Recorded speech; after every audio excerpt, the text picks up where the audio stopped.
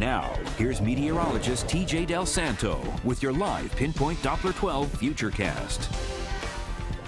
Well, by early to mid-February standards, not so bad today. We've got lots of sunshine and dry weather, and temperatures, yeah, they're a little colder than average for the time of year, but certainly could be a lot worse. Live city cam picture showing the sunshine and the fresh blanket of snow, which is going to be melting away on the roadways very soon if it hasn't already. Temperatures at 27 in Providence, 27 in Coventry, Charlestown 28, just clicked over to 28 there in Coventry, 27 in Newport, New Bedford right now at 28. Live Pinpoint Doppler 12 radar, nice and quiet. We're scanning southeastern Mass, Cape Cod, looking extremely quiet across our immediate area. We've got lots of sunshine, barely a cloud in the sky. That's the way it should stay through the afternoon. 27 degrees at Pecasset Bay Retirement Living in Johnston. They've got a wind fairly busy from the northwest at 14 miles an hour. So at times it feels like it's in the teens with that wind chill factor.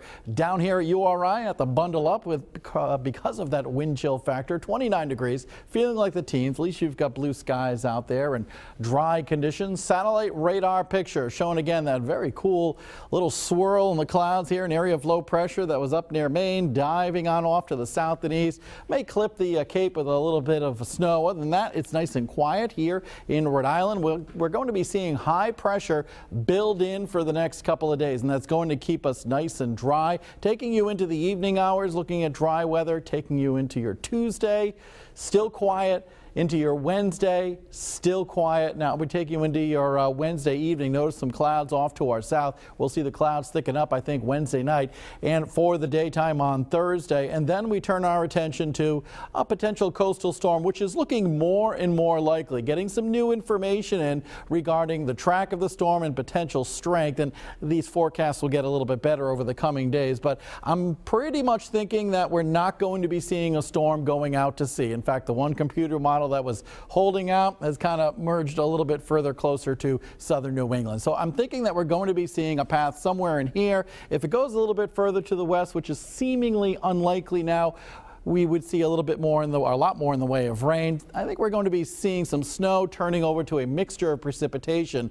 as the track would be somewhere in here between Cape Cod and at what we call that benchmark, 40 degrees north and 70 degrees west. If it goes right over there, then we are looking at potentially heavy snow if there's enough cold air around, which there could potentially be. Of course, we can get some more information on that at our blog. That's at WPRI.com. Just click on weather, look for the blog site, and all kinds of new information there for you regarding that. 30 degrees at the bus stops this afternoon. It'll be cold and dry. Hats, gloves, coats, certainly necessary. Wind chill factors will make 30 degrees on the east side feel more like it's like 15 to 20 degrees. A little nippy out there. 30 in Warwick, 31 in Cranston, Riverside, around 31 degrees this afternoon. Along the coastline, low 30s should do it. 29 degrees in Hope Valley. Lots of sunshine up in northern Rhode Island. I'm thinking a high around 28 in Barrville. Same for Woonsocket and Cumberland. Southeastern Mass temperatures with lots of sunshine all the way up to 31 there in Fall River. 31 degrees in New Bedford. Here's the 7-day Futurecast. Kind of a cold start to the day tomorrow with temperatures down around 10, getting into the mid-20s during the afternoon hours. Wednesday, we're looking at dry weather, sunshine, temperatures up around 28 degrees. There's that potential storm for Thursday. And again, for now, we're expecting a snow turning over to a mix. It could change. We don't know how much of what we will get just yet.